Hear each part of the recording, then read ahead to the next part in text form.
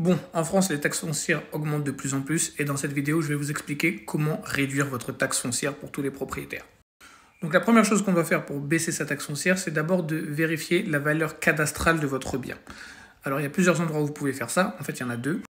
Soit vous allez le trouver dans votre centre des impôts ou sinon dans votre espace personnel sur votre site. Vous savez, vous rentrez vous avez un numéro pour les impôts, un mot de passe, et après, dans votre espace personnel, vous allez pouvoir vérifier la valeur cadastrale de votre bien. Ça, c'est la première étape.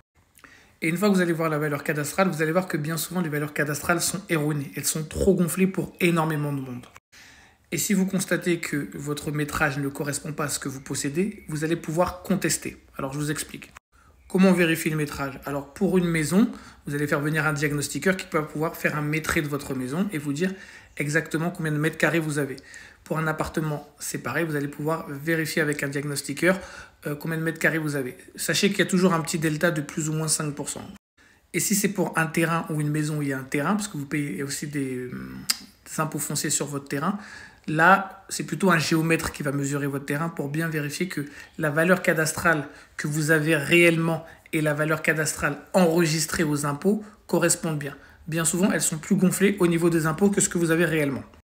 Et pour plus d'astuces immobilières pour tous les gens qui veulent investir dans l'immobilier et gagner de l'argent grâce à ça, ce dimanche à 20 h, j'ai une masterclass 100% gratuite. Dimanche à 20 h, masterclass 100% gratuite. Le lien est dans ma bio, c'est pour tous les gens qui ont des revenus réguliers, que ce soit des gens qui sont en CDI ou des gens qui sont entrepreneurs et qui ont plusieurs bilans. N'hésitez pas à apprendre beaucoup de choses sur l'immobilier, vous allez pouvoir gagner plus d'argent.